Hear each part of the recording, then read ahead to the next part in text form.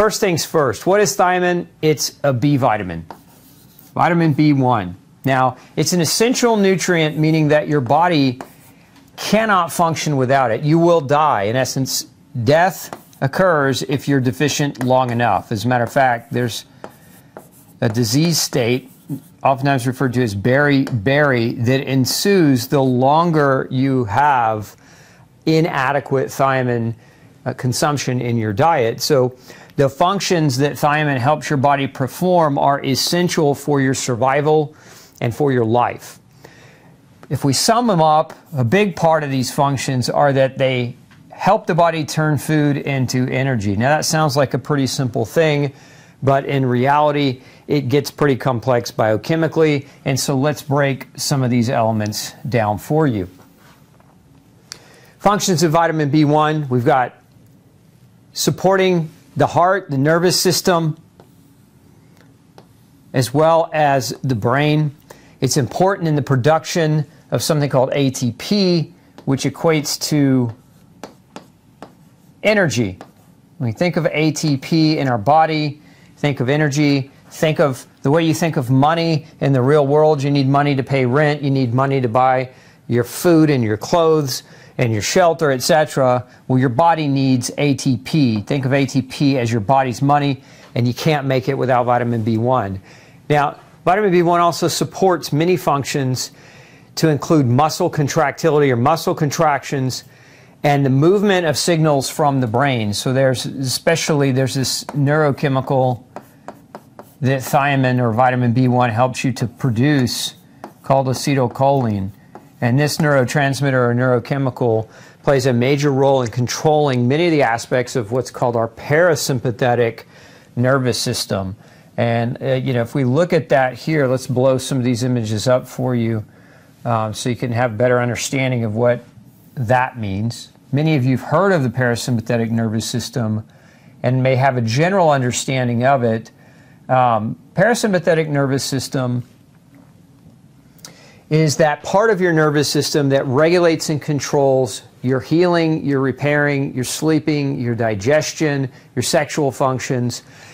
Think of it as any function that you do where you're not in a state of chronic fear or fight or flight. So there's two parts of your nervous system, what's called the parasympathetic here and then the parasympathetic over here. And again, parasympathetic is what acetylcholine predominantly helps to function. So if you look at all the organs that your parasympathetic nervous system helps to control, you have the eye and numerous glands like your thyroid gland, your pancreas, etc., your heart, your lung tissue, your GI tract. It helps your GI tract to mobilize, to digest your food and to move, your ureters for urination, or rather for filtration, your colon as well, again, part of your bowels and your bowel movement, your urinary tract, your bladder for urination, your genitals for sexual activity, etc. So all these functions controlled by the parasympathetic nervous system are under the control of acetylcholine, which you cannot produce without vitamin B1. And if you want to dive deeper into some of these functions, if you look over here at this secondary diagram, you see here parasympathetic division. It helps the eye. What does it help the eye do? Well, one of the things it helps the eye do is it helps the pupils to constrict, to cut out, or to shave off light. This is so we can get primed for sleep. If our pupils are dilated, we're trying to go to sleep, we're letting too much light in, it's going to be harder to signify or to signal sleep messages to the deep brain. So part of this control is it helps your eye muscles shrink your pupil. We also know that it plays a role in the lacrimal glands. Well, what are the lacrimal glands? They're your tear ducts, and so it's how we cleanse the eye. It's how we wipe out debris. If you get dirt or other debris in your eye, the lacrimal glands help to produce tears, and very important job in that regard. Now, we also have functionality here in what are called the submandibular and the parotid glands. These are the glands in your mouth that produce saliva and digestive enzymes. So, many of you have something called Sjogren's, which is an autoimmune condition where it leads to dry eyes, dry mouth. because there's an autoimmune reaction against these glands. Again, acetylcholine produced by vitamin B1 helps these organs do their job, helps these tissues do their job. And so sometimes what happens is somebody will go to the doctor, for example, they'll get a diagnosis of Sjogren's because they have dry eyes and dry mouth. The doctor doesn't measure for vitamin B1 deficiency, mistakenly diagnoses them with Sjogren's disease, but in reality, a little bit of vitamin B1 and you're on your way. So if you struggle with dry eyes and dry mouth and don't know why, and your doctor's not been super helpful, you may consider something like vitamin B1 to see if it helps. Now, we also have regulation of the heart. You can see here it slows the impulse and the conduction, and it can decrease the heart rate. So what happens when your vitamin B1 levels are low? One of the side effects is something called congestive heart failure, CHF. It can cause your heart to enlarge, and it can cause congestive heart failure, and that can lead to swelling of your extremities. And so swelling in your feet, swelling in your hands, etc. We know it can affect the lungs, and so it helps with the mucus secretions of the lungs. So it helps keep your lungs lubricated. It also helps with the musculature, helps the muscles in the lungs contract so that you can breathe more readily and get more oxygen through that breathing. You can see here for the stomach and the intestine, it regulates the tone, it regulates the sphincters, which are the areas, the little gated areas along the intestinal tract, and it helps with secretions of fluids. Again, going back to digestion and mucus secretion to protect you from things like leaky gut. It also helps with the contraction of the gallbladder. Remember, the gallbladder secretes bile.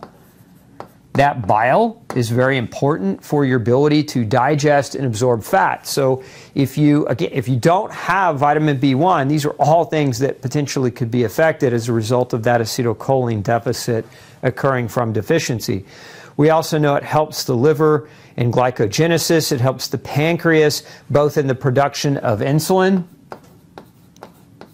but also in the production of enzymes to digest with, so your digestive enzymes.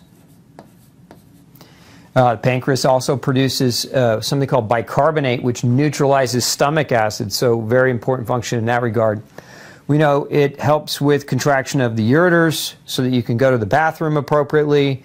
It helps with tone, secretion, and sphincter muscles in your colon. It helps the sphincter muscles and the muscles of the bladder. It helps with erection and vasodilation in the genitals. So for your sex performance, you need vitamin B1.